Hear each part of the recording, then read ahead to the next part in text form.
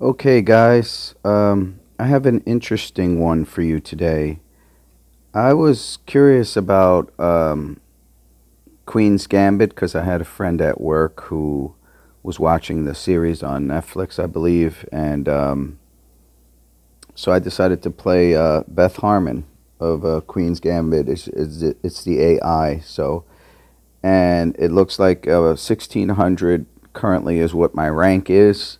So let's see what the game looks like. It's not a perfect game, but I only had one blunder, which wasn't bad.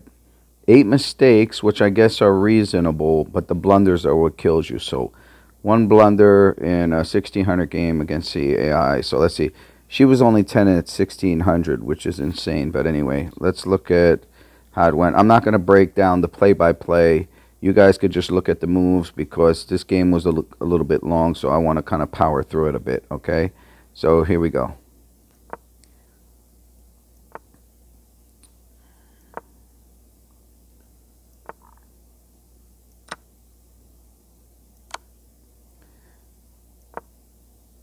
That's an interesting check by the queen to get that pawn back. So you get it free, but it's really not free.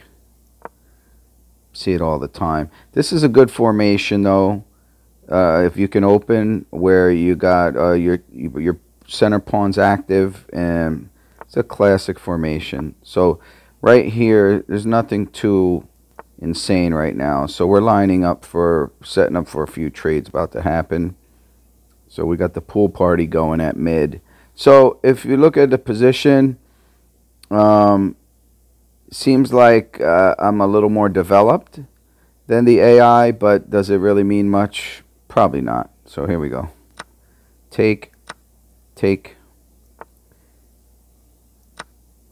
take. Now I took up this way with this bishop to ruin that castle option on that side. Okay, which I think is a good option. But rather than, see, the computer always goes, I will tell you this, the computer always goes for the most efficient move. So rather than take the bishop, the fact that the computer knows it has the bishop, it'll disregard that move and then make the next move because that would be more efficient. So for instance, if it took the bishop on this move instead of moving that pawn down, that would be considered a mistake. So the mistakes are very soft and very subtle, and blunders are obvious. So I just wanted to point that out. So the better move was to threaten the horse rather than to take the bishop. But anyway, now he takes the bishop. So once I withdraw my horse, he takes the bishop, and the goal there was to force my horse to underdevelop.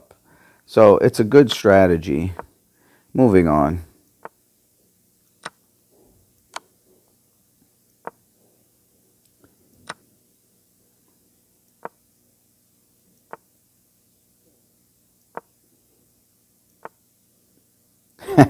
Yeah, she doesn't want to trade queens. The Queen's Gambit is afraid of my queen. Maybe I had a better position. I don't know. But anyway.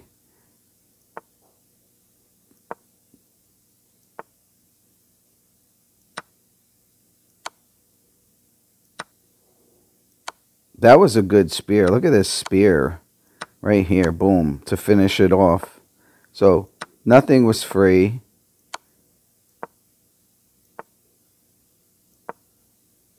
A lot of interesting stuff going on. And actually, right now, she's ahead a piece. You know? She's ahead a piece.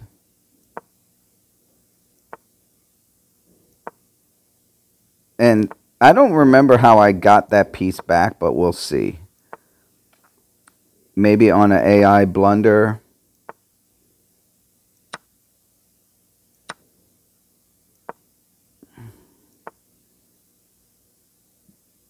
Yeah, she's still ahead. I don't really remember where I got that piece back at.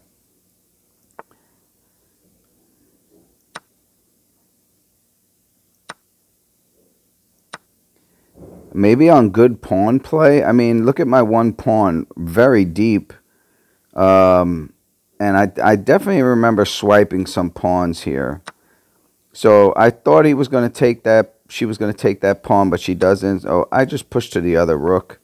which I thought that was a mistake, but...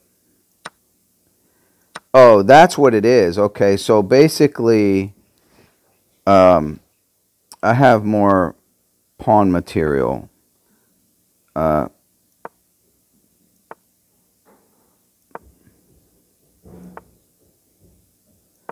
to be honest, I thought that king should have been taking that pawn center and gotten further down. I don't see the point. Maybe, again, the computer can decide it can take that whenever it wants. So that's probably maybe why it skips it. But anyway.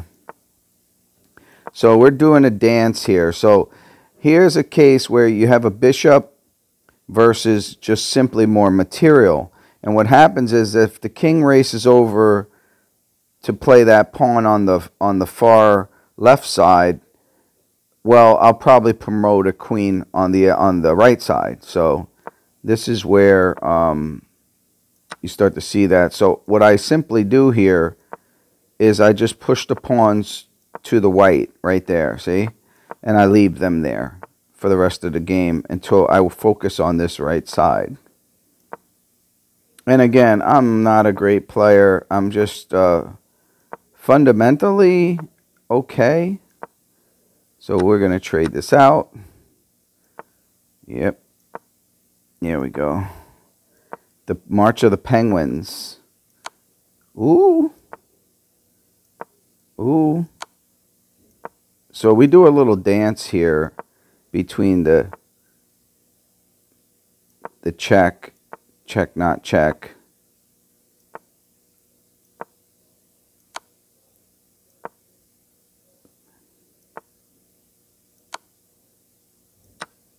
Now, I gave up, I believe, my pawn here, knowing I would get, I forget, let's see.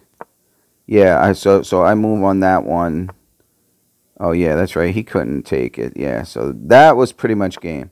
So after that, I just babysat that one pawn, pushed this one pawn up. Now I force a trade here because I know I got two queens.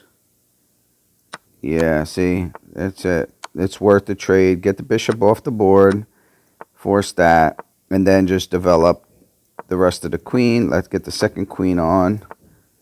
And then so begat the queen, the end of the queens. Yeah, so, I mean, it was a decent game by myself at 1600. So, obviously, at the very least, I'm a 1600 player.